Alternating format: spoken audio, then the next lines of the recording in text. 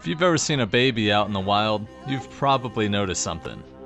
They're incredibly weak and unusually clumsy, and it's no secret, but they're not very smart. So today, I'm gonna make a weaponized tactical assault stroller to make sure we can keep our helpless little humans safe. It's burning. But first, I needed a stroller.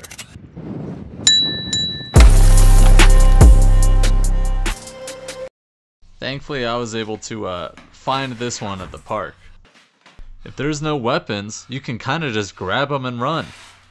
And I just knew that your regular old stun gun or pepper spray just wasn't enough to stop these creeps. So I'll prove it. First, I did it the easy way with a little bit of a bump and run here. My technique was sloppy, but effective. She had no chance. Then I wanted to make it hard on myself and see if I could even unbuckle the baby before she could get me with the stun gun. And so if stun guns don't work, what about pepper spray? Well, they thought of that too. These aren't glasses. This is safety eyewear. And I'd never been pepper sprayed before, but you know, I was confident. See this?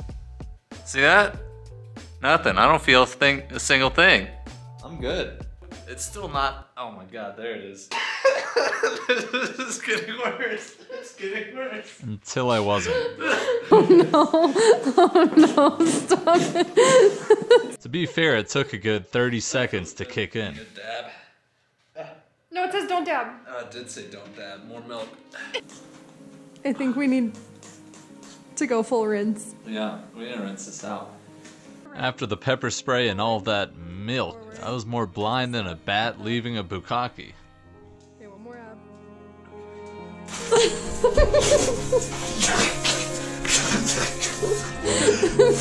What is that? It's an eye wash.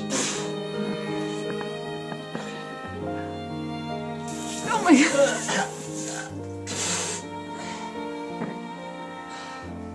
So I think you just gotta dunk.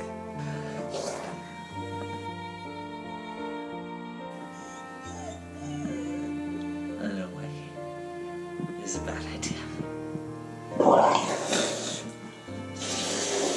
Do you think I could get sponsored by Dawn? That was a piece of cake. Let me tell you. So at this point it was clear I needed something with a bit more firepower. So like any good YouTuber, I went on YouTube and just ripped off this guy's design. First I emptied this small fire extinguisher, then drilled a 1/2 inch hole in the back. Next, with a yo-yo string, I ran the tire valve through the hole. Now, you can use any old bike pump to pressurize it. And at 100 PSI, I was spraying further than a Squirtle at a strip club. Next, I used a copper faucet supply tube and a wick to make the pilot light. We'll use powdered coffee creamer as our fuel, and then make sure to soak that wick in some lighter fluid to make sure we got a good strong flame.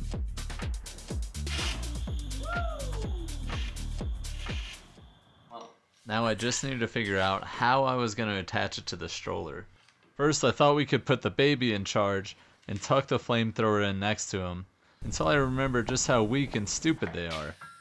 Instead, I decided it would be best to put it in the back here and then hide the trigger in this little compartment. Sheesh, that piece was hanging on like a desperate dingleberry.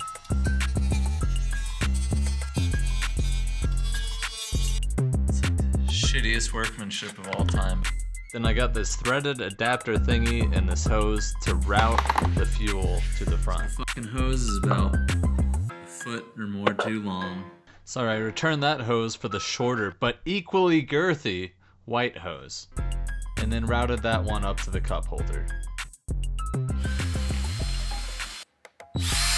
Oh shit. Sorry. Nice.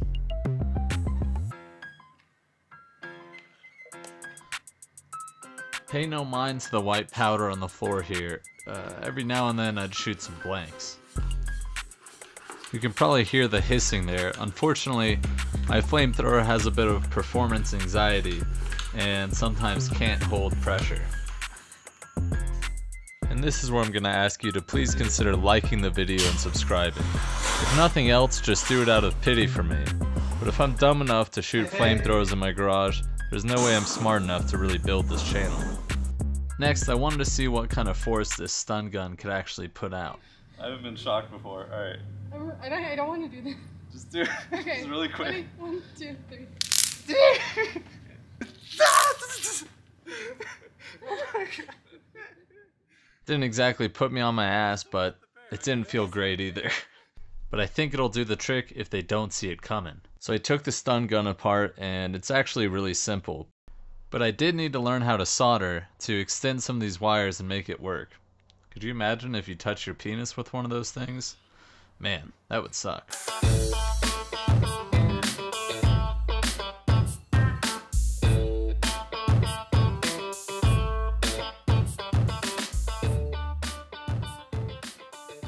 So with the help of even more hot glue and then a shitload of electrical tape, I managed to integrate it into the handle so that if somebody goes to push it, it'll activate. Next, I ran the hot wires through the insulated handle and then had each of the exposed wire ends poke out ever so slightly so that they could arc on top of where somebody's hand would go.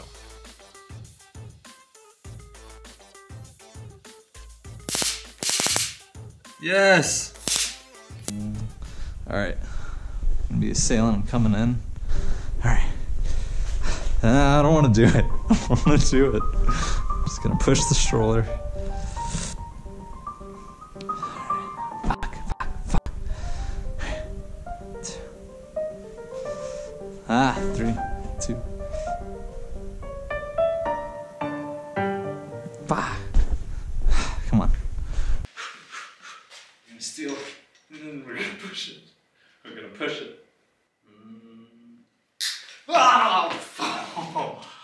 Oh, why was that one so much worse? What the fuck, man? I don't know how this works. Maybe my hands were sweaty. Maybe the wires were closer, but that shit hurt. That didn't feel good at all. I don't want to mess around with this thing. I'm telling you. Uncle Cletus here, and today we're bringing you Lockheed Martin's first-in-class Tactical Assault Stroller.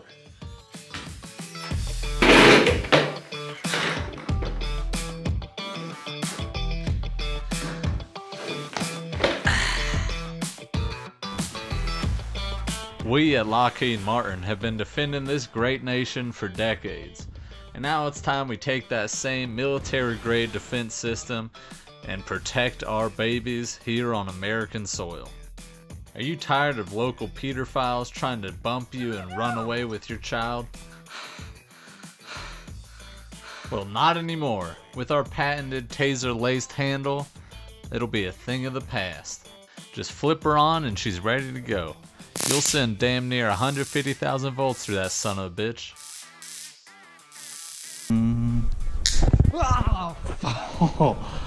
Plus, our Stage 5 suspension system will let you roll over even the largest logs with ease. Hell, I heard Sharon tows their baby behind their Jeep when they go off-roading, and it works just fine. I mean, it's incredible, really. We even got a built-in shade for those pasty-ass white babies. And on the third day, our sweet Lord said, "Let there be light." Now, if anyone tries to step to your baby, you can burn them quicker than a squirrel on a skillet.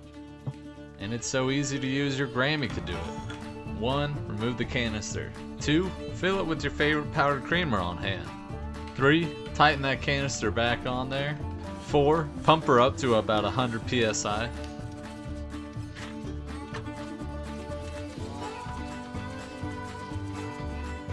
5, remove the wick and douse it with lighter fluid.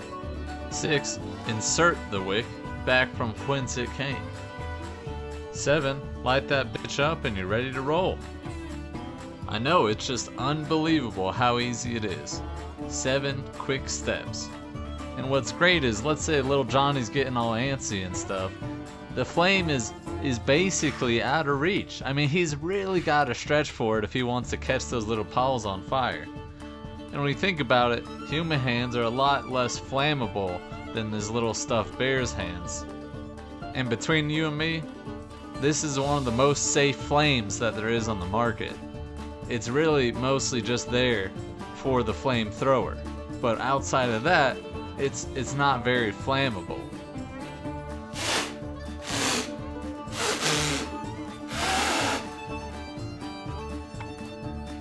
Then, when you're ready to party, you can flip open this waterproof compartment and fire away.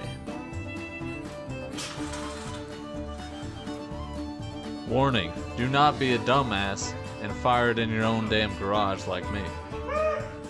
It smells like fucking marshmallows. Hell yeah. Hell yeah.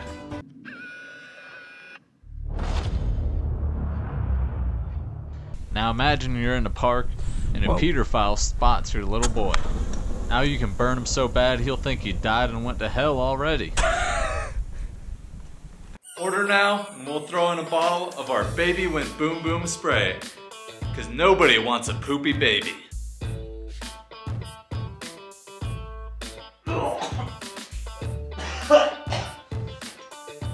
Why? Oh my god. Why is it on fire? Oh shit. Thanks for watching, and thanks for helping keep our stupid, clumsy, slow, weak babies safe from all those horrifying individuals out there. What the fuck? It's like flame-proof cardboard. I didn't even know that existed.